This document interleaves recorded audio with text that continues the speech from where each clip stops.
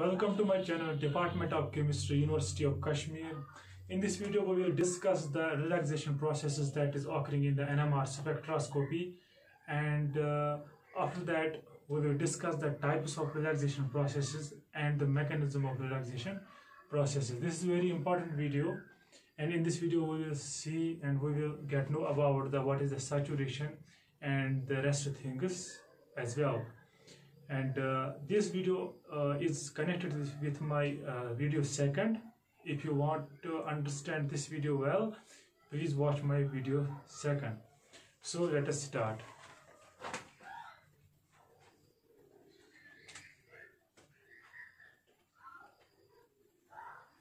Relaxation processes.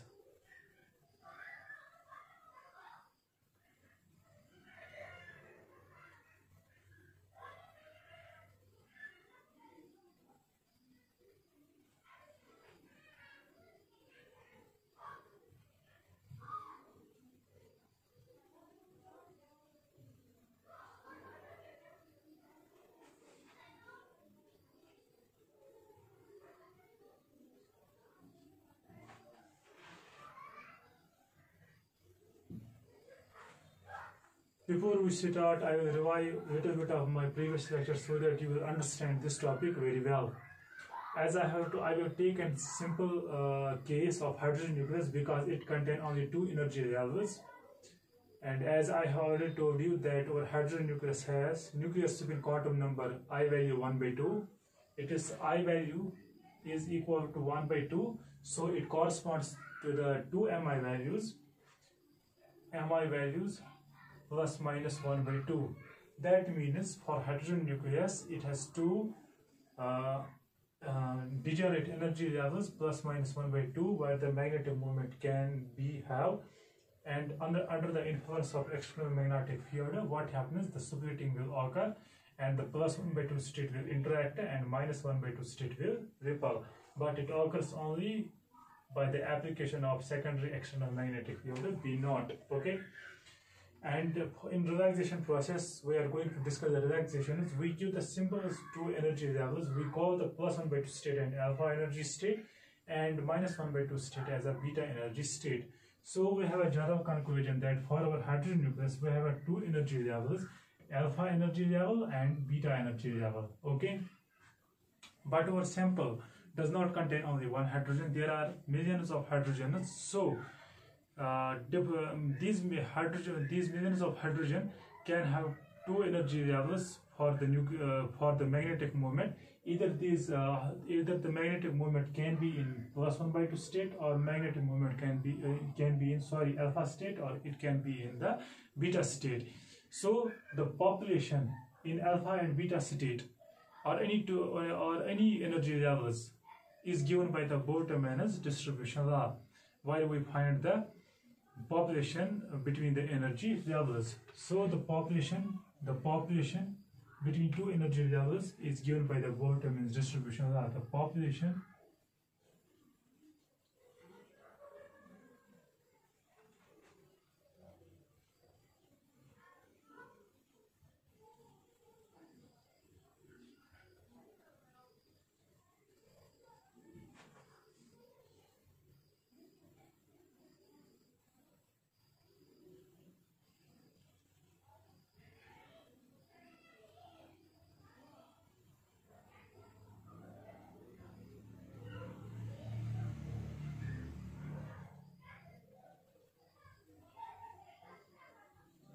Okay, the Boltzmann's distribution law is number of particles in higher energy level, but in our discussion, higher energy level is the beta and the lower energy level is the alpha.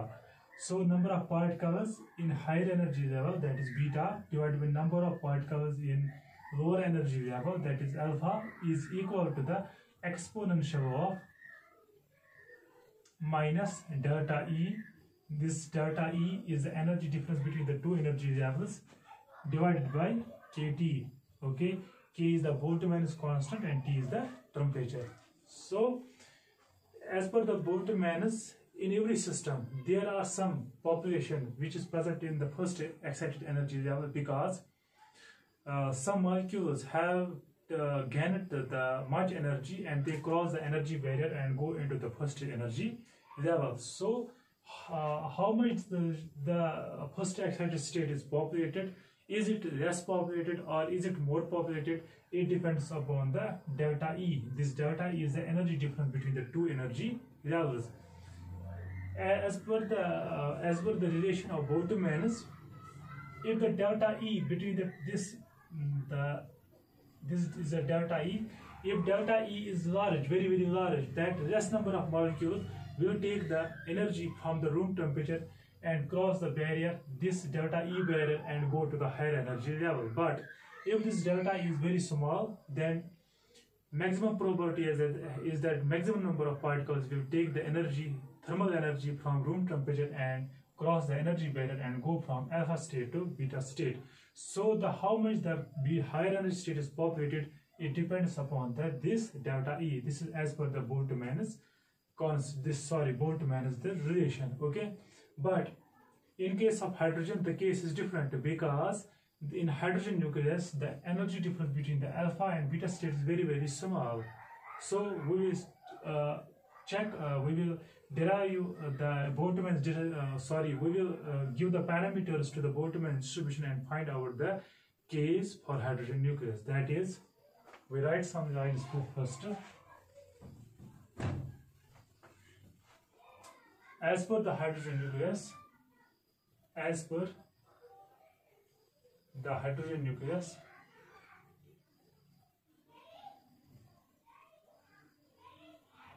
the delta E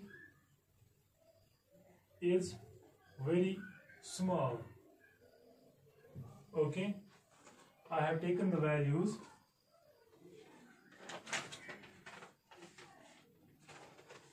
This delta E for hydrogen nucleus is equal to 7 into 10 raised power minus 26 in 2.34 Tesla field.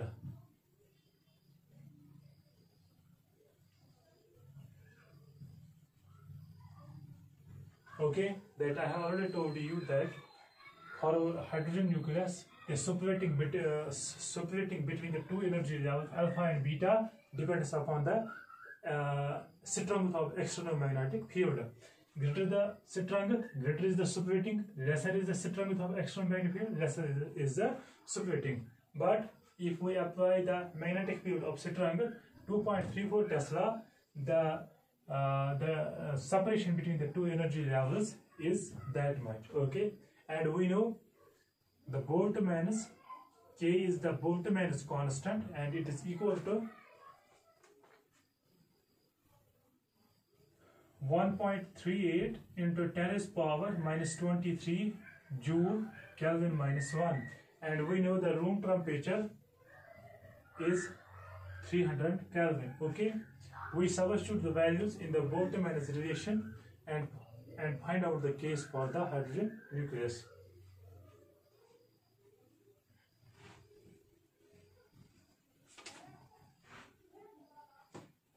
This is the n beta, number of particles in the beta energy state, divided by n alpha, number of particles in the alpha energy state, is equal to the exponential of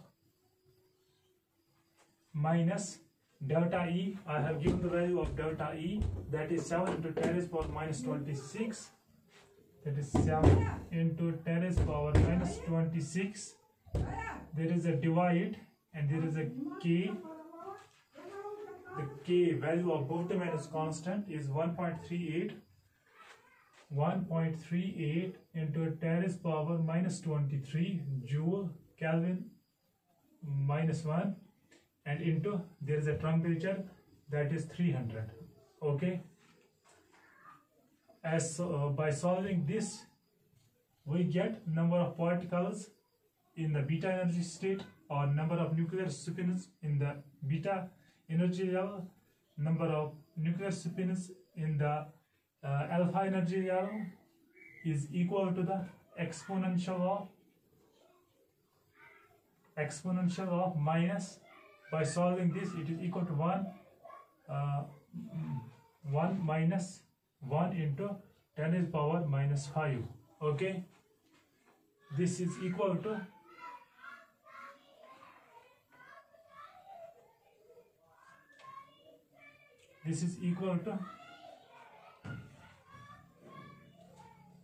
this is n beta divided by n alpha is equal to e raised power. By solving e, we get 1 minus 1 into 10 raised power minus 5. Okay, and this is equal to n beta divided by n alpha is equal to 1 minus 1 divided by 1, 2, 3, 4, 5. Okay, this is equal to 1 minus 0.00001. Okay, that means this is nearly equal to 1, because by subtracting this amount from 1, it is not 1, it is nearly equal to the 1. So we have n beta divided by n alpha is nearly equal to the 1. Okay, we have n beta is nearly equal to n alpha into 1 is equal to n alpha. This is the Boltzmann relation for hydrogen nucleus. Okay, that means from this relation we get that number of particles, number of nuclear spinors in beta energy state is nearly equal to the number of nuclear spinors in the alpha energy state. That means both the energy levels are equally populated in hydrogen nuclei, but the alpha energy state is slightly more populated than beta. That means this is our beta energy state, this is our alpha energy state. Boltzmann's condition for hydrogen nucleus is, and number of spinors in the beta energy level is nearly equal to the number of spinors in the alpha energy level. This is the Boltzmann's relation satisfied by the hydrogen nucleus. Okay, that means this alpha is slightly more populated than beta energy level. That means large number of spinors have taken the beta energy level. In NMR spectroscopy, this is the condition of Boltzmann's distribution condition before the application of a perturbation. But when we apply the perturbation in the form of radio frequency, we shine our nuclear spin status by radio frequency. What happens?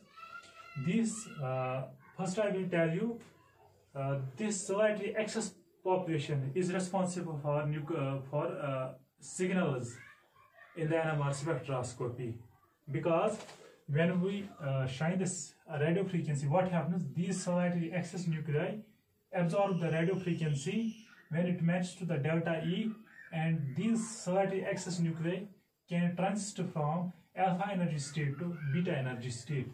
Okay, that means suppose it is the spectrum where we are measuring. This is the detector here. Okay, this is the detector. It is detecting the radio frequency. When we are shining the radio frequency, which our detector is detecting the frequencies, and the one frequency that matches this delta E, and by matching this delta E, the excess nuclei in the lower energy state absorb it and go into the higher energy. First the detector is detected, nothing is absorbed, and the frequency matches, there is an absorption, and there will come a peak, and again there is a nothing. Okay, in this way. But after some time, what happens? When these nuclei go into the higher energy state, after that this signal vanishes, and there is not any signal, and we did not observe any signal there, because what is going to happen? When we apply the radio frequency, slightly excess go into the higher energy level. Okay, and when it go to a higher energy level, the population in the alpha energy state and beta energy state become equally populated. That means this and this become equally populated. Then what is going to happen when it become equally populated? When we shine continuously the radio frequency, the nuclear spinors that are in alpha energy state will go into the beta energy state. Okay, this is known as the absorption process. Okay, some molecules in the beta energy state will de-excite to alpha energy state. This is known as a stimulated emission. Stimulated emission. By de-exciting, they release the same frequency out, and detector is detecting. First, when there is an absorption, there is a peak. Okay, detector does not show any frequency here, but when there is a stimulated emission, the frequency that is absorbed, the same frequency is emitted out, and detector is detecting this frequency, and the peak has been vanished. Okay, and the probability of these two transitions, upward absorption transition and the downward stimulated transition, will become same. That means we write here probability of W means probability of upward transition from, this is basically a +1/2 state, and this is basically a -1/2 state. Probability of transition from +1/2 state to -1/2 state become equal to probability of downward transition. This is downward transition from this is -1/2 state, -1/2 state to +1/2 state. Okay, this condition, when this condition occurs, this condition is known as a saturation.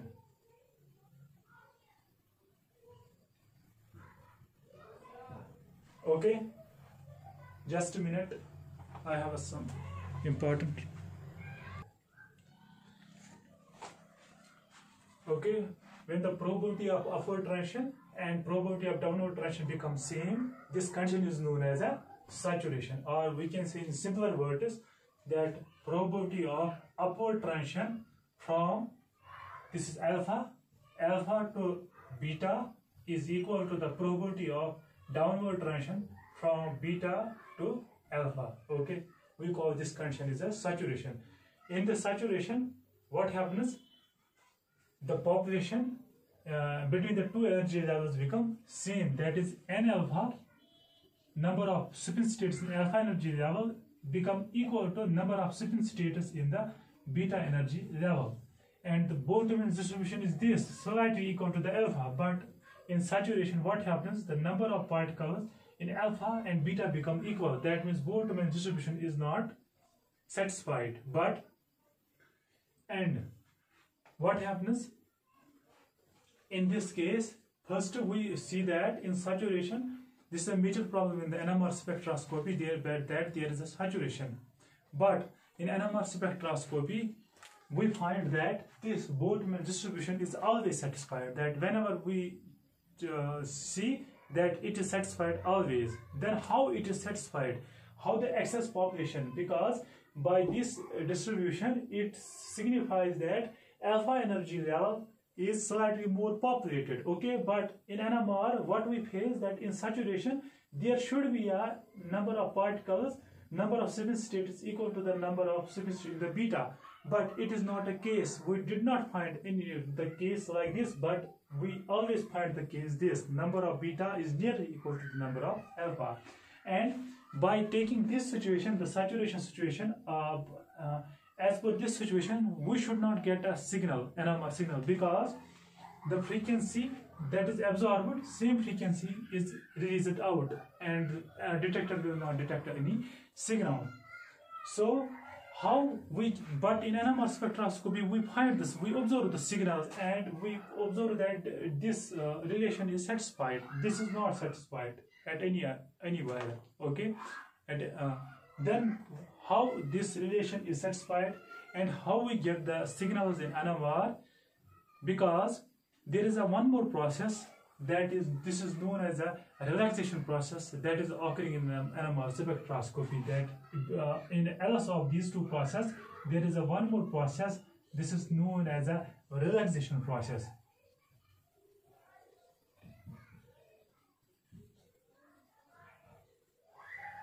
This relaxation process maintains the Boltzmann distribution, and this relaxation process is responsible for NMR signals in NMR spectroscopy.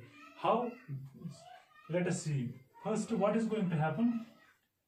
this excess nuclei, suppose we are in initial state, we have not gone to the saturation, or when the saturation, suppose that when the saturation has satisfied, what happens?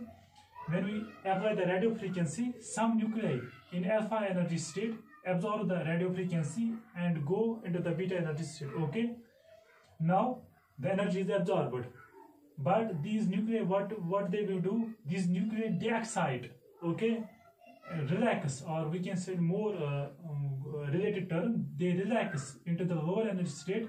The energy they have absorbed, they will not emit it out, but what they do, they release this energy to the solvent, that is where the enema, where the sample is, or they release this energy to the supine status, but not release the energy out. When the energy is absorbed and the energy is utilized in the sample there, what the energy is absorbed, we get a peak, but there is nothing that will go out, and detector will not detect the frequency, and we get continuously the NMR signal. Okay, so if we want to know what is the relaxation, if anybody will tell you what is the relaxation process is, in simpler words, it is the process which maintains the lower energy state, alpha energy state, slightly excess populated. Okay, or in the more quantum language, we see that relaxation process is the process which maintain the lower energy state highly populated by transferring its energy to the lattice. Lattice means the solvent or atoms, ions, that we will discuss little bit ahead, or to the lattice or to the supine stage. This is known as the relaxation process. Okay, if you want to find out this topic from the book, you consult, I will tell you, I have prepared this topic. If you find any confusion more after watching my video, you consult Palia. It is 4th edition. Okay, page number I don't remember this time, and second is Shamadatta. I will check first.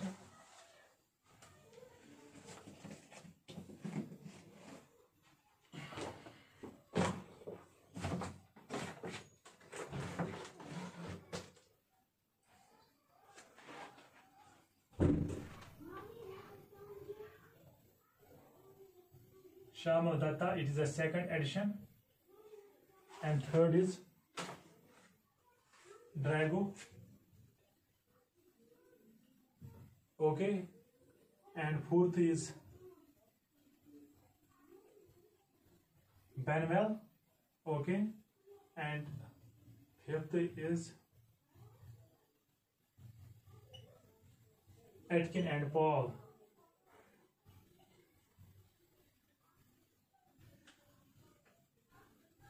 It is 10th edition. Okay, these are the 5 books while I have prepared this lecture. If you find any confusion, please consult these books. Page number I don't remember this time, I have to check then, and you will find this topic from these books. And the mechanism of the these relaxations process, and in detail, it is given in Benwell and in Atkin, but you can't understand Benwell, Atkin until you will not consult these 3 books. So consult first these 3 books, and after that consult the Benwell. You will find everything, and the mechanism is exclusively given in these 2 books only. Okay, let's come to our own discussion.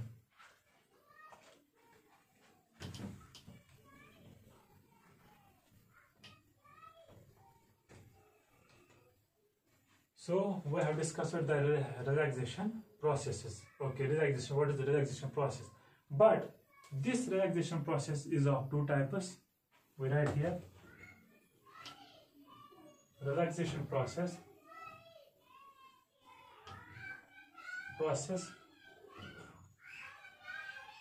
is of 2 types. One is known as supine relaxation. Supine relaxation. Second is supine lattice relaxation. Supine lattice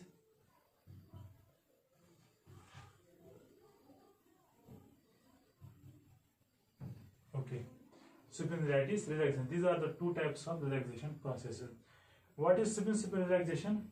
In supine relaxation, we have the supine state in higher energy level. Okay, the supine state of one nuclei that is in higher energy level, it transfers its energy to the supine of another atom which are in the lower energy state. Okay, the supine that are in higher energy state transfer its energy to the supine, which is to the nuclei which has a supine in lower energy state. Okay, what happens? What is going to by this? The supine state that relax into the lower energy state, but this energy has taken to the another supine state. It will go in the higher energy state. Okay, so one supine transfers energy to the lower supine, and lower supine will go into the higher. Okay, but this process is not much important because the population will remain same. It will not change the population between the alpha and beta energy status. Okay, this is supine relaxation.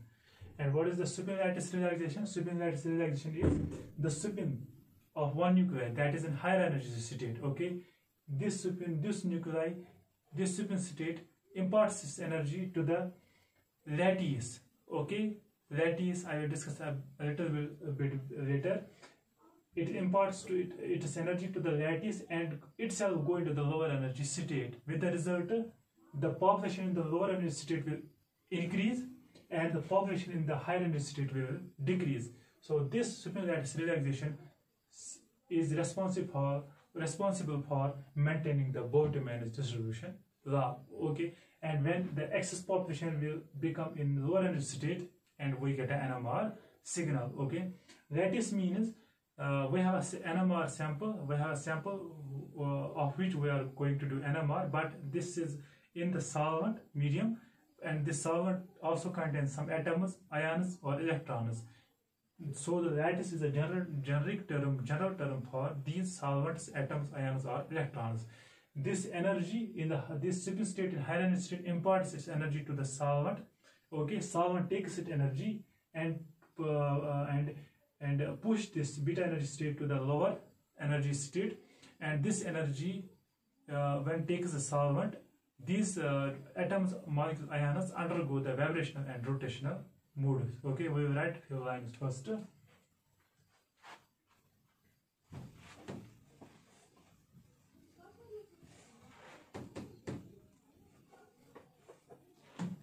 In supine relaxation, I will write in short form. SS means supine relaxation. The nucleus in higher energy state,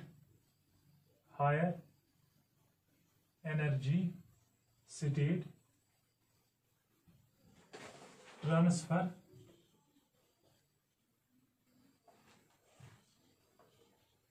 its energy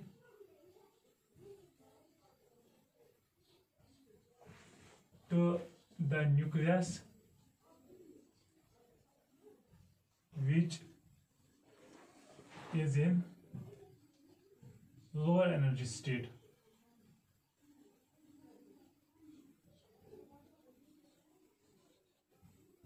With the result of what happens, the nucleus, the supine state which is in lower energy state will go into the higher energy state, and the nucleus and the supine state which was initially higher energy state will go into the lower energy state.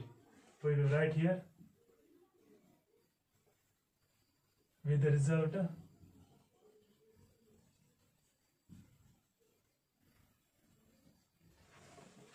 the nuclei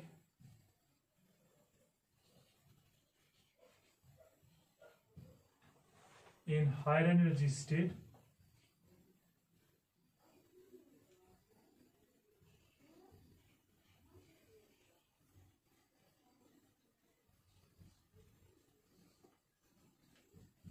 will go into lower energy state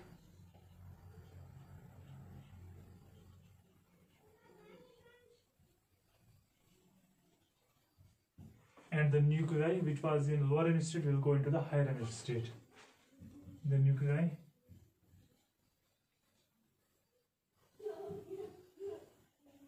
and the nuclei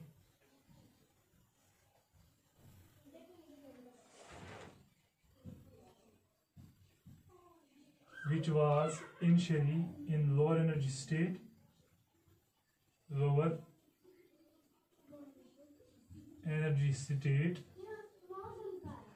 go into the higher energy state.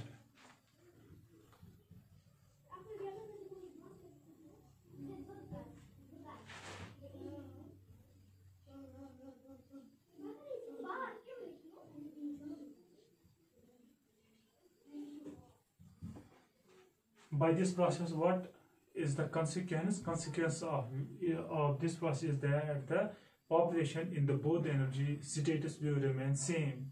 That means they will not alter the population.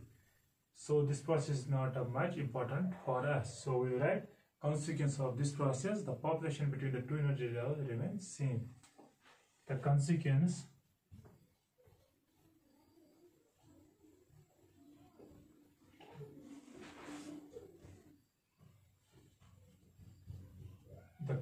of this process,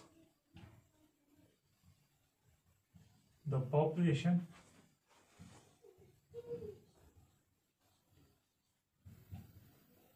between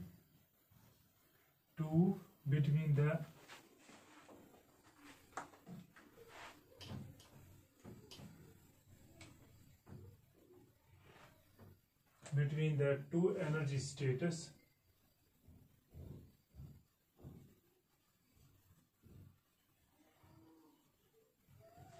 remain same. Okay, this supine relaxation has another name. This is also known as a transverse relaxation or transverse.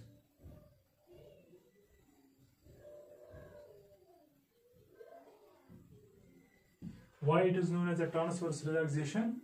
We will discuss this in the mechanism, because we understand why it is known as a transverse relaxation in the mechanism of relaxation processes. Okay, this is about the supine relaxation. Now the second is the supine lattice relaxation.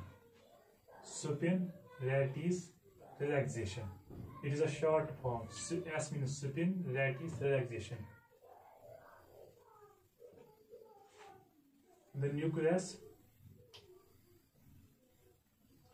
in higher energy state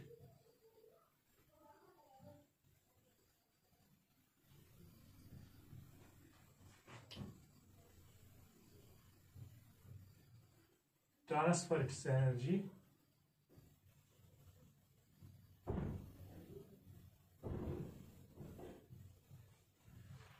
to the lattice.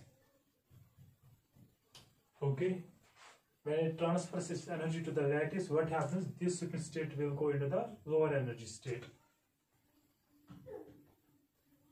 with the result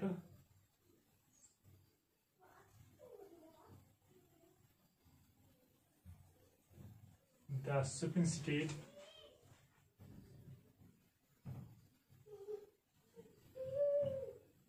relax into the lower energy state,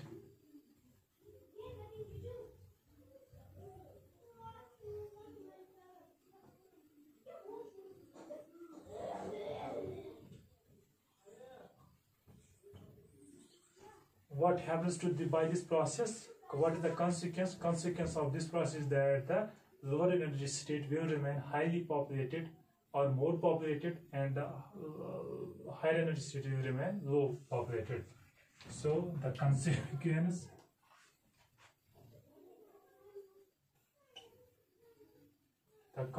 of this process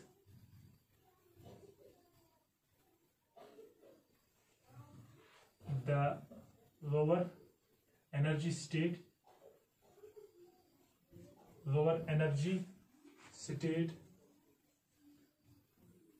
become slightly excess excess populated and higher energy state becomes slightly less populated.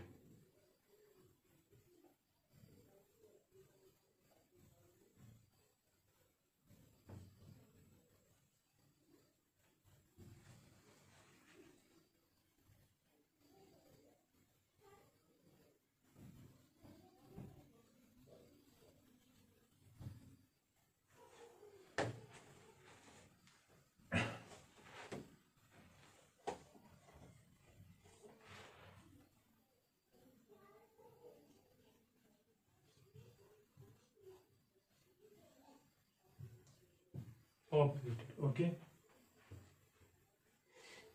And this lattice, what is this lattice?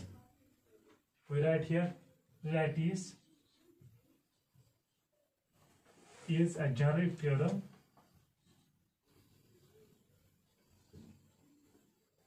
refers to solvent of sample or atoms or ions present in the sample. Atoms or ions or electrons as well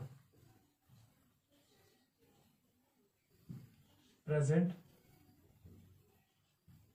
in the sample.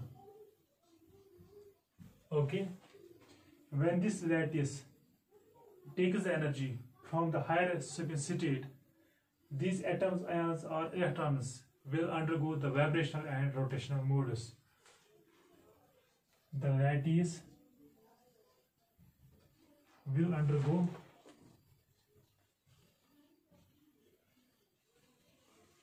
rotational and vibrational modes.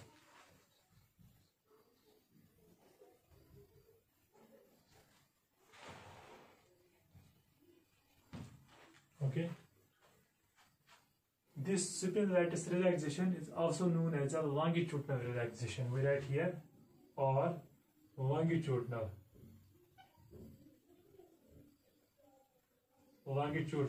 relaxation. This as well we get in the mechanism of the relaxation processes. So the next is now the mechanism of relaxation processes.